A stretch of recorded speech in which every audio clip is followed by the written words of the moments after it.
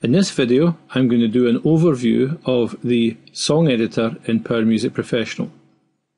The song editor is where you can enter chord sheets. There's a chord sheet editor built in and you can edit chord sheets. You can modify music, sheet music that's already in Power Music, and you can add sheet music, and you can also work with the lyrics of a song. So let's just choose a song. Let's look for Amazing Grace, which is in here as a sample song. We can enter the song editor either when we want to create a new song by clicking on here, or editing an existing song. So I've highlighted Amazing Grace and I'm going to click on Edit Song. So this is the song editor screen here. This panel here is quite important. This is where you select what you want to edit. If I want to edit the chord sheet, I click on here and I have the chord sheet editor up. And there's a complete video available on how to use the chord sheet editor.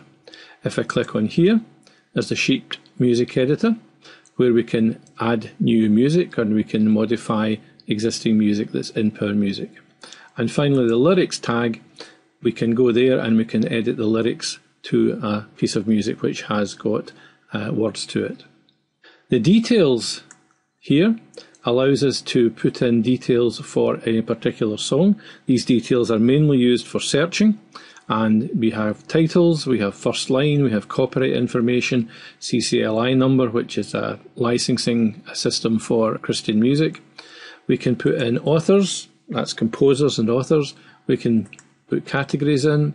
We can put our music into libraries, so we can separate out different music we have into different libraries. Again, for worship music, you can put in Bible references. Weblinks allow us to put in links connected to a song which take you directly to, for instance, the Facebook page of the composer, or a YouTube video of the song being performed, or it could be a Twitter feed from an artist or something like that. The melody allows us to put in a sequence of letters U, D and S, which allow us to find music simply by knowing whether each progressive note in the song is up, down or same as the previous note. We'll maybe do more on that later in another video. Audio allows us to link an audio file to any song. This is particularly useful for backing tracks, so you can link a backing track to a song so that when you go onto that song you can fire off your backing track and you can play along to it. It can also be used for practicing, so if you want to listen to someone playing it and you can practice, you can link an audio track. Tempo, this is linked to the metronome, so we can put in a tempo, and when you start a song you can get the tempo to flash or to beep through a speaker so that you've got your tempo for that song. And then of course there's the song notes, and this is where you can put in performance notes for the song. They appear on the sidebar in full screen mode, and you can put in things like, if you're an organist, you can put in a registration. If you're a guitarist, you can put in notes to remind you to use a capo or whatever, or you can even just use it for saying what order you go through a particular song. Above this sidebar here, we have how the music is displayed. So if we go back to our sheet music, you can see here that if we want to select the number of pages of sheet music that is displayed on screen, now this particular piece only has a single page, but we can set it to 1, 2, 3, 4 or however many pages per screen we want to display. Same with the chord sheet, we can choose how many pages we want to display in the chord sheet. So if I go back to my chord sheet here and simply change it to 1 page per screen and then preview, I get 1 page per screen.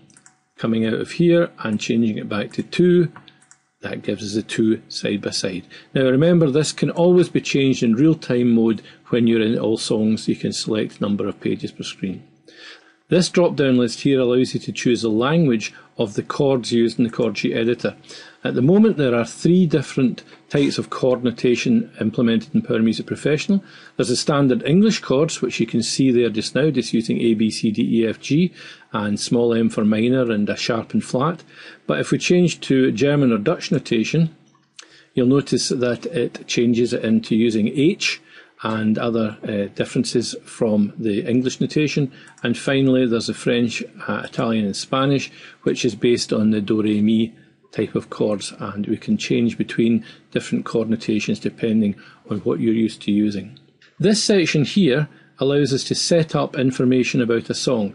For every song we enter in, we should always set a key, because that key is then subsequently used when you want to transpose a chord sheet. or add capo chords. It's based on the key of the song. This is a list of chords which are common for the particular key that this chord sheet is in, and if we wanted to add a chord or edit this, we can just simply position our cursor on here and click, and it puts in the chord that we've selected.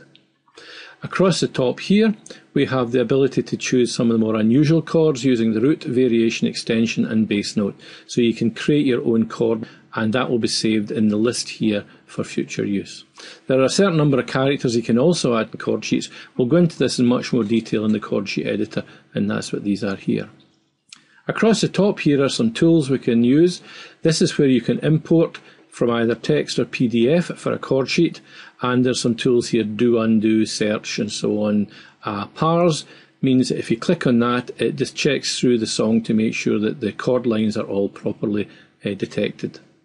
In the sheet music, again, we've got the key, we set it here, and we've got a number of tools we can use across here. Add a part. This is something which will be implemented shortly. It allows you to create different parts for different instruments in a band or an orchestral piece. So you would have the part for the saxophone, the part for the flute, the part for the piccolo and so on. And these are all saved within the single song. So you can choose to import the parts separately, but they're all part of the same song. Importing from PDF, this is the most common way of adding music into Power Music. You have PDF files, and there's a video on importing sheet music from PDF. Scanner, all the scanning software is built into Power Music Professional. It will detect the Twain driver of any scanner that's connected either wirelessly or USB to the computer, and you can just lay your music on the scanner and scan it in to Power Music. Or if you already have music in picture format, it can be JPEGs or PNGs or GIFs, you can just import these directly into Power Music. So that's the sheet music editor. Let's go and look at an example of actually modifying a piece of sheet music which has got a number of different pages. I'm just going to close this down. I won't save the changes, and I'll go to something which is a bit longer, so I'll go to Canon. Okay, there it is there, and I'm going to edit that. Let's have a wee look then at how we can modify the sheet music in the sheet music editor here. What we can do is we can select any page, we can delete that page, we can change the order of the pages that are displayed by moving up or moving them down, we can duplicate a page. Now, one of the reasons you want to duplicate a page is if you wanted to implement repeats and cuts. So rather than having to move forward and backward through the music, if you just copy the pages and then paste them into the order in the list here, you could go like page 1, 2, 3, then 2, 3, 4, and then back to 1 if you wanted to do that simply by copying the pages and putting them in here. So each time you duplicate a page, so for instance if I take page 2 here and duplicate that page, it gets added to the end of the list. So I've now got 2 pages like that. I could then move that page anywhere I wanted, and I could use that then if it was a repeat or a cut or something like that. The modify button here, that allows you to select any page, and if I click on modify, what I can then do is I have the ability to crop it.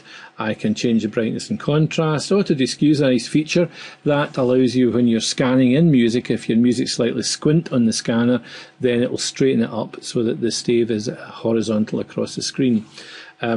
There's various other tools we can use here just to tidy up the music and to change it. Say perhaps if the scanning hadn't been very good, you can change the brightness and contrast. So that's the song editor. It's a very powerful part of the software. It deals, as I said, with chord sheets, with sheet music and with lyrics. As I said, there are full videos on importing from PDF, from importing from Scanner, and also for using the chord sheet editor.